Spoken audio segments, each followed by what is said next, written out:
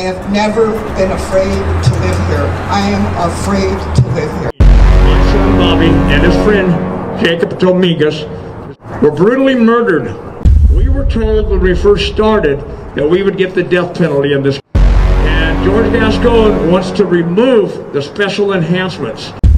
This needs to stop. This man is the criminal's best friend. We need to do something about this. DCFS failed these children.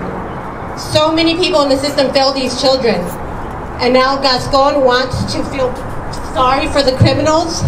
There's no mercy for people that torture children for months and brutally murder them. Everybody needs to wake up and get this person out of here. Nobody deserves to go through what Anthony went through, Gabriel and Noah. And this is the least we can do for our boys, is get justice. Our children are the future. What message are we sending out there? You kill a child, you get it for your years, and that's it? No, we will forever miss our Anthony.